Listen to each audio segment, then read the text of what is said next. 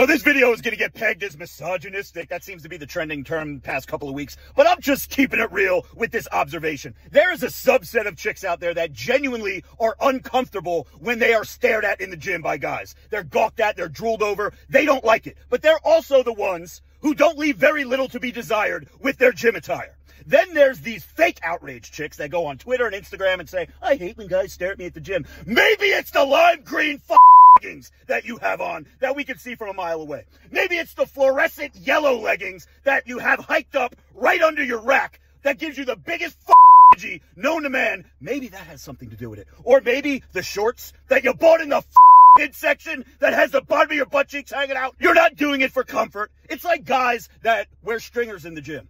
We don't wear stringers because it's hot. We don't wear stringers because we can see our muscles moving up and down or it's comfortable. We wear stringers to say, look at my body and how hard I work to build it.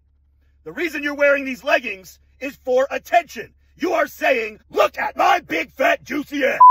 And I applaud you. I speak for 99% of the bros out there. We got no problem whatsoever with what you're wearing.